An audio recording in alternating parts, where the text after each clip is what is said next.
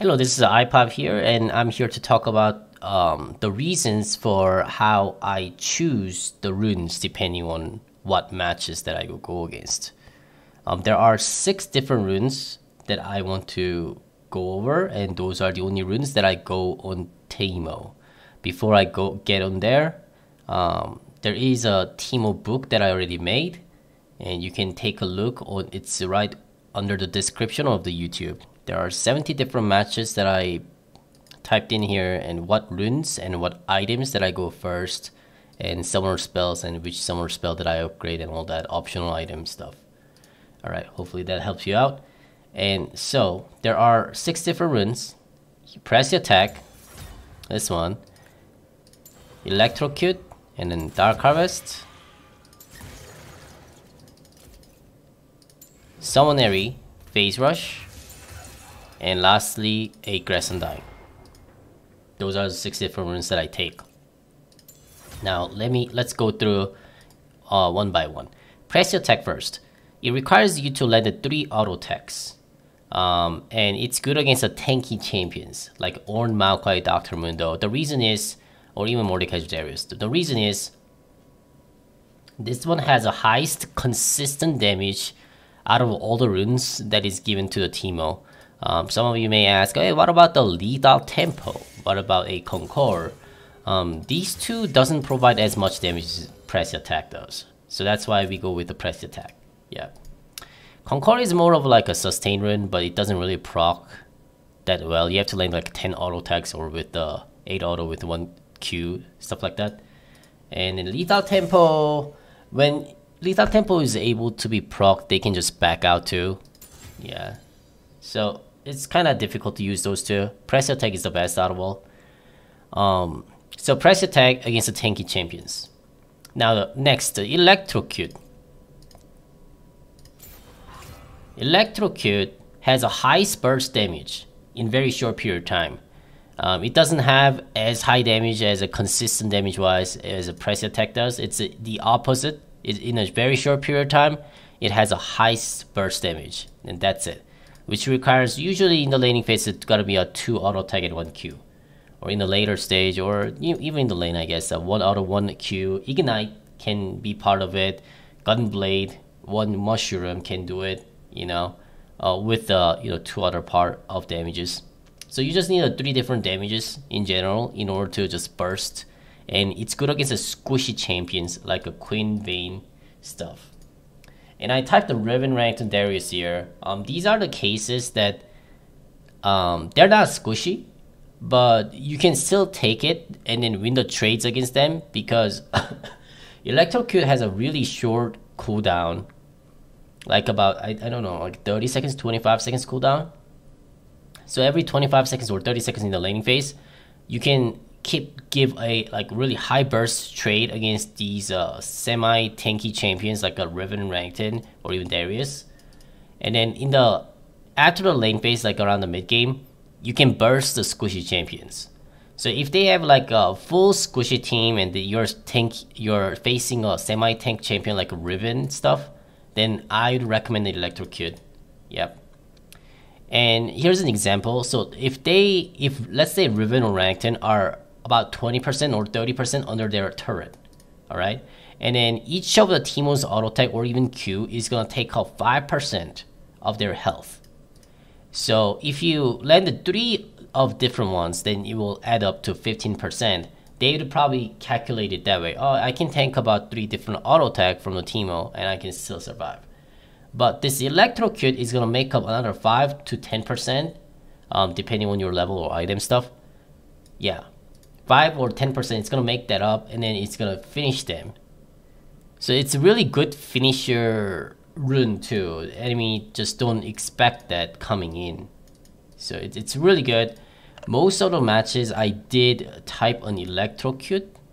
As you see, Electrocute, and even secondary choice is Electrocute, The reason why I typed the secondaries as Electrocute is like, for example, against a Cho'Gath. Okay, Cho'Gath is a really tanky champion.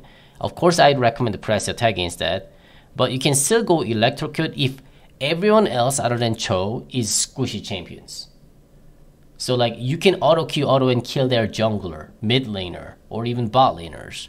But only the Cho is the one that is tanky in the top that I have to face. Then I'd recommend the Electrocute, and then just you can still do well in the laning phase with the Electrocute against the Cho, by the way.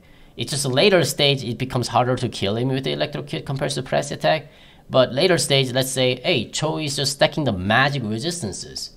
Let my ADC damage the Cho, and then I'm just gonna kill a different champion in the later stage with the Electrocute. So that's how the Electrocute works. That's why most of the matches I type the Electrocute as at least like a secondary choices. Yep. Okay, now the Dark Harvest. Dark Harvest is this rune, and I recommend it if you have a match that that matchup can go below half HP pretty easily. Like easy match, it's gotta be a very easy match, a Garen match, Singe match, or even Ornn match.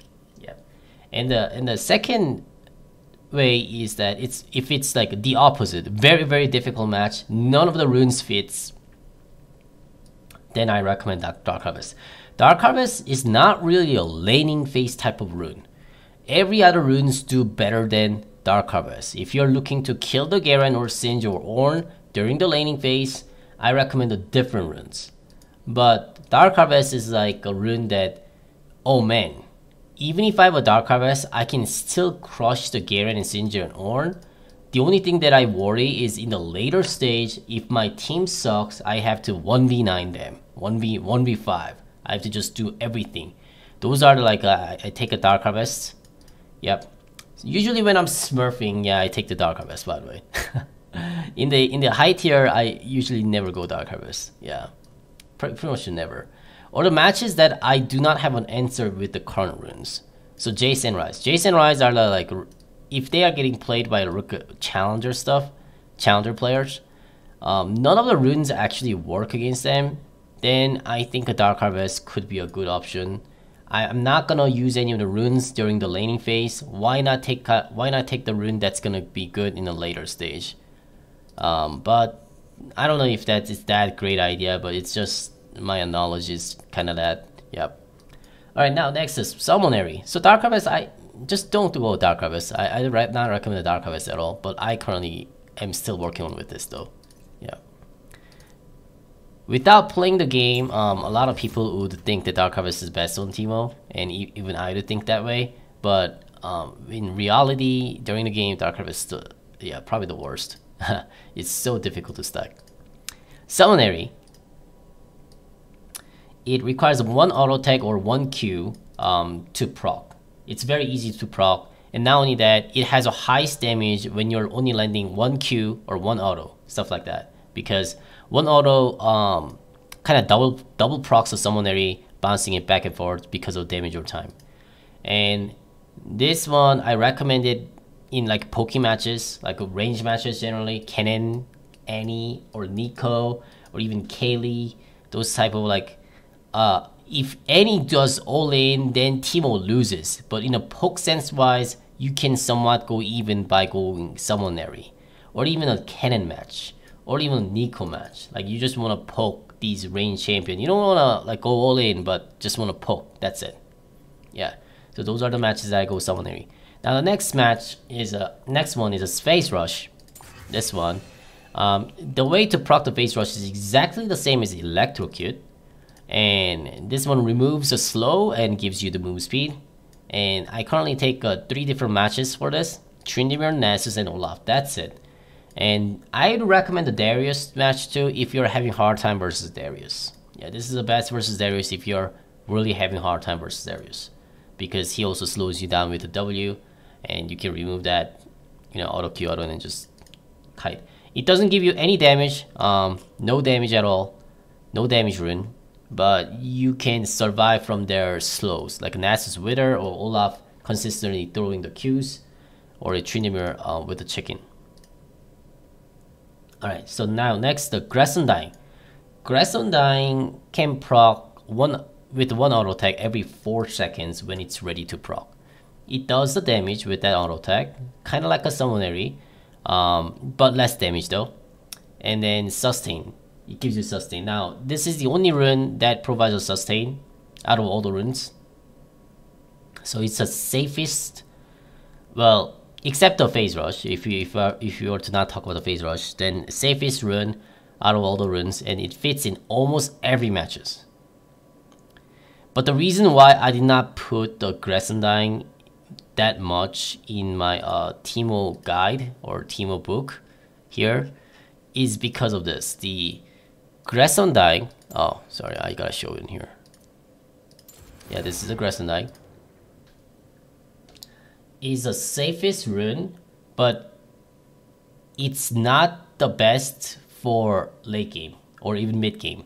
So after the laning phase, you don't really use this rune during the mid game or late game. That's why. So like you can have a safe rune, but like for example, let's say you're having a Grass Undying versus Singed or Garen. Yeah, you're being safe. You did your lane well, but can you carry the game with that? The answer is like probably no. Yeah, Grass Undying doesn't really provide you to carry the game.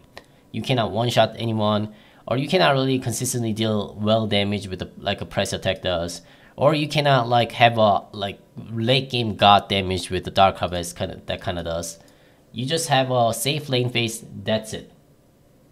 So the only two matches that I get the Grass Undying are Gangplank match and Malphite match, because without having a Grass Undying against these two, it's very difficult to survive the lane because they have a like really high poke and pretty good sustain. So yeah, Grass Undying against those two, that's it. And I don't really take much against the others. But I see in op.gg's website, a lot of Teemo players do take Grass Undying against almost every matches, and it does fit, yet you'll have a hard time carrying the game with it. Yeah, it's easy to solve the lane, but hard to carry the game. So that's about it. If you're new to the Teemo, yeah, sure, go with the Grass Undying or even Summoner. Probably these two are the top two the best for a new Teemo players, just to get used to it. And then when you get used to it, then try out like a press attack, Electrocute, and different runes. So that's how I choose the runes depending on the matches. And I'll talk about the item sets in the next guide. Alright, thank you for watching. Hopefully this was helpful. Leave a comment if you have any questions or or anything to talk about. Thank you, and see you next time. Bye.